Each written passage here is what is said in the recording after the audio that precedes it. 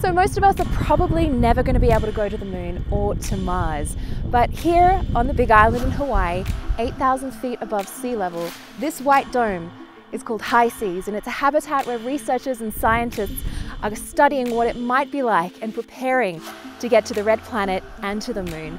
I'm going to go inside, check it out, and then see what it's like to live as an astronaut in this rocky, crazy, beautiful terrain.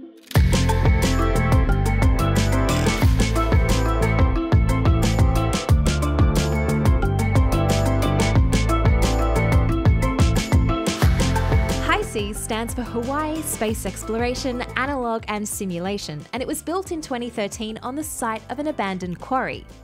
The habitat accommodates 6 astronauts and it has sleeping quarters, a kitchen, 2 bathrooms, and even a space to work out. These workstations let you talk to mission control or the outside world, but messages are delayed anywhere from a few seconds to over 20 minutes to simulate the delay from the moon or Mars. So in a nutshell, the purpose of these missions is to test as many scientific experiments and technologies that are going to help get humans to the moon and Mars. So we need to test the spacesuits, the communication systems. We bring rovers sometimes on some missions to test there. And recently we had an experiment designed by students in Slovakia where we were collecting our hair from the crew members, dissolving it in various chemicals and then using that as fertilizer. So there's a lot of stuff we can do here. It's a great environment for that and a really well-built facility.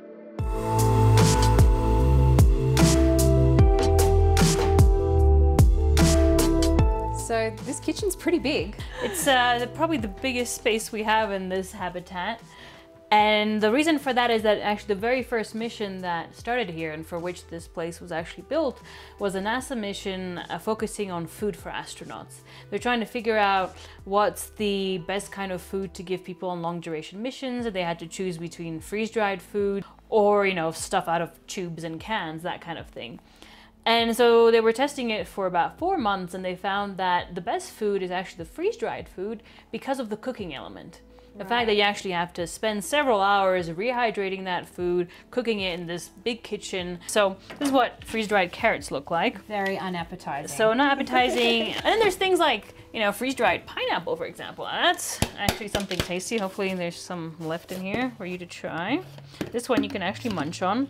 So we do like to have that as a snack. There's a tiny little bit there. I'll take this a little bit. That's nice. It's you know, like candy. It's pretty, you know, it has a nice smell and everything. It's in the tropics, like being in Hawaii but not being in Hawaii. Not being here, really. Must be tough. Yeah.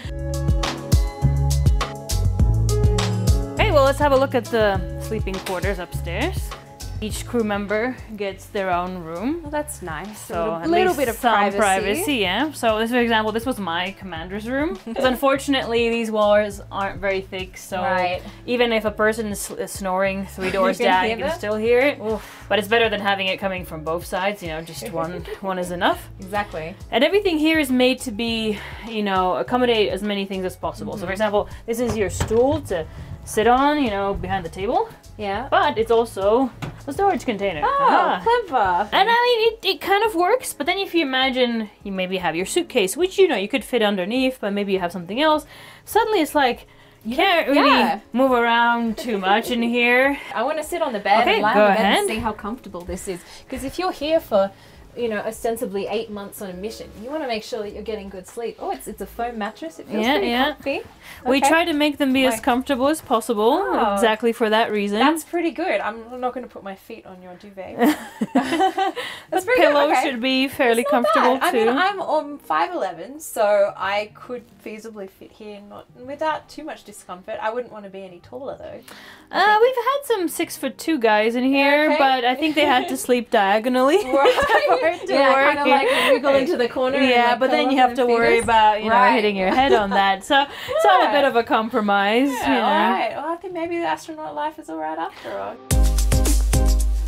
Well, this is definitely the smallest room in the habitat. And it's definitely one of the most important rooms here. Like, we're very limited in the amount of time we can take a shout out. So we have a timer just here. Every crew member has to record the amount of time they shower for, and they're only allowed 8 minutes per week. Oh, so take that in, you know, 8 minutes per week. It's a minute a day and then a little extra. Yeah, and then probably the most important element here is the quote-unquote space toilet slash compost toilet. So I've done my business. let's pretend that's we don't want to see that. So then we have this basically material that's kind of to feed the microbes. Okay. And then there's a special spray for the microbes to keep them happy. Right. Now you're gonna take this handle out, it's just here. And now clockwise, very, very important to go clockwise. Clockwise, all right. You're gonna turn it until that hole comes back. And this way you're kind of mixing your new additions with what was there before. And then they're gonna take their time, usually a few days to a few weeks, to digest what's going on in there. And then there's a drawer at the bottom where we can open up and get rid of the stuff we don't want. It's quite literally a crappy job. Fun part for us is suiting up. Yes. With the spacesuits, okay. Exactly.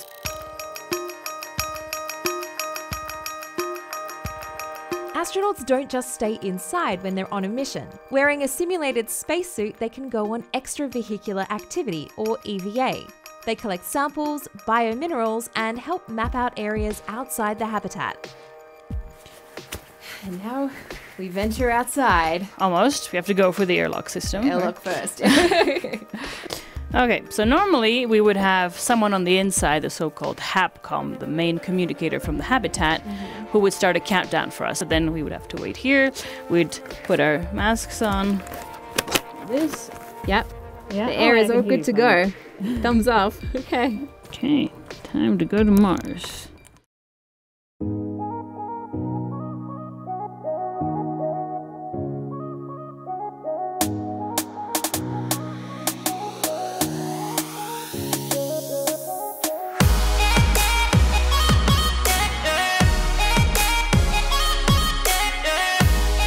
So this is one of the scientific stations we have around here. They're multiple and they have all kind of different purposes. It can be anything from having seismometers measuring the kind of activity happening here on this volcano, because Mauna Loa is still active, so there might even be an eruption. So we need to monitor that and be careful. But we also monitor the weather, various gases in the air and things like that. So they're relevant both to local research here in Hawaii, but also to planetary science research related to the moon and Mars. Who has to maintain all this? We have different scientists that maintain it. So when we're out of simulation, we agree with them and we take them here. They do it themselves. But if something needs to happen during a simulated mission, then actually we come in here with spacesuits and then we have to, you know, do everything with these thick gloves. Something that would take 5 minutes without the spacesuit took us almost 45 minutes. Wow, I'm glad I'm not doing it today. Yeah.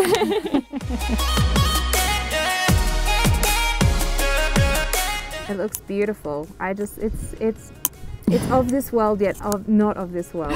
Exactly. It is very, very unusual, but this kind of environment is what you would find on the surface of Mars or similar things on the moon, because both planetary bodies have parts that are covered in kind of lava type material. So on Mars, you know, even the color is very similar to what we're walking on. It's actually geologically accurate and we can do scientific research relevant to studying, you know, the surface of Mars. With a slightly different spacesuit, probably. Yes. This is not quite what it will look like. I mean, you know, close. the surface of Mars, I mean, on Mars, you would only feel about a third of the gravity we feel here. So, you know, it's appropriate that the suits are a bit lighter, you know. Yeah. It wouldn't be as heavy as the several 100-pound spacesuits you have up in space. I mean, you can't even move around in those. Right.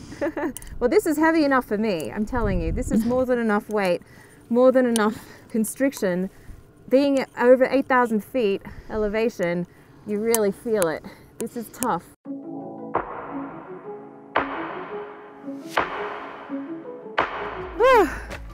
Wow, that was something else. It was like being on another planet. I don't think I'm quite ready for Mars or the moon just yet, but that's exactly what it's going to be like. Thanks so much for watching. I hope you enjoyed the episode and catch you next time.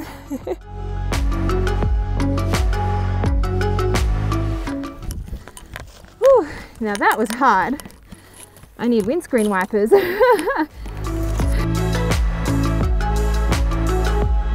Life on Mars. Ain't pretty. That's what happens.